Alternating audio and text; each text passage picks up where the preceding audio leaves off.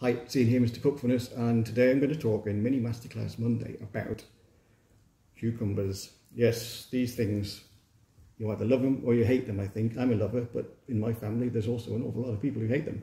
So I'm just going to show you a couple of ways to chop them, which may or may not help people who are non-believers in cucumber. So obviously, first things first, you can just cut them into rounds. We all know that one.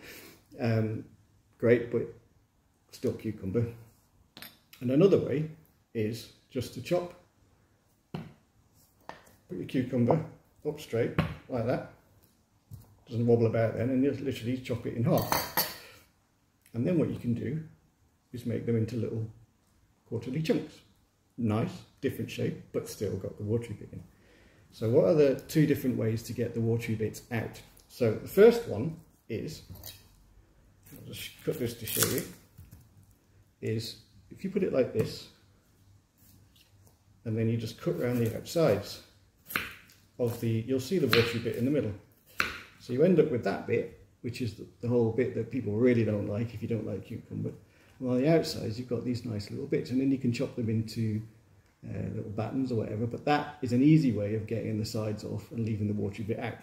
Another way is chop it into half, and then you'll see that all that watery bit is in there. So all you need to do is literally scrape it out, and then you end up with little half moons. Again, you can chop these into these. Now the great beauty of these is that they haven't got the watery bit in them, so they taste a lot nicer to people who don't like cucumber.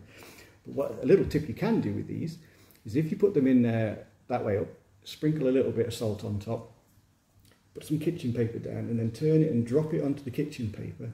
It'll just draw out some more of the moisture, and you'll end up with the most beautiful seasoned and much more crispy cucumbers. So, little mini masterclass on different ways to slice a cucumber, from shapes to textures to tastes. Have a go.